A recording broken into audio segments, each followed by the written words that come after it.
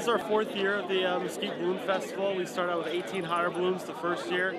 We're already up to 45 this year, and it's been a great festival. It's been growing leaps and bounds every year. The weather's good. It's cooler this time period, which is good for balloon flights, and it's good for the general public to come out and see these beautiful balloons. The community this weekend really comes out and supports it for volunteers, but also the economy gets affected. We're sold out as far as hotel rooms, so it brings a great economic impact to the community. Tell her, did you go in the balloon?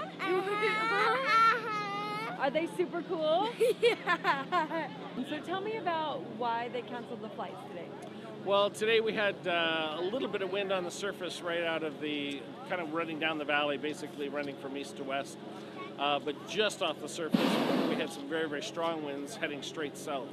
This area is really, really narrow, and it's a really, really tight flying area. So as we're flying, if we are heading south, it's not very far to the Virgin River. So unfortunately, as soon as we cross the river and the last road out to the south, it's very, very difficult to retrieve balloons out in that area, because it's very large areas of farmland, but or ranch land, but no roads virtually out there at all, and it's pretty difficult to chase balloons that far. So, and because of the speed of the wind, also that would the forecast was that is supposed to pick up as well. So balloons getting out there, they'd be doing fairly fast landings as well.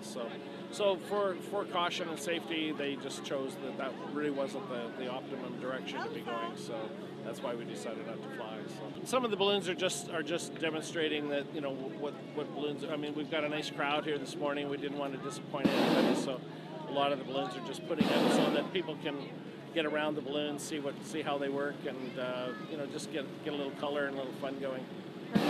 How long have you been piloting balloons? Oh gosh, 37 years.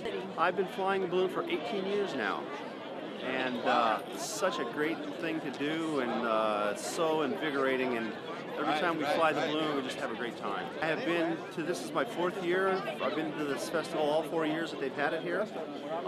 We enjoy coming to these small festivals like this one. It's wide open. It's a lot of easy flying. Everybody's friendly. The town comes out and they support it, and they come out with us, and we have a great time every time we come here.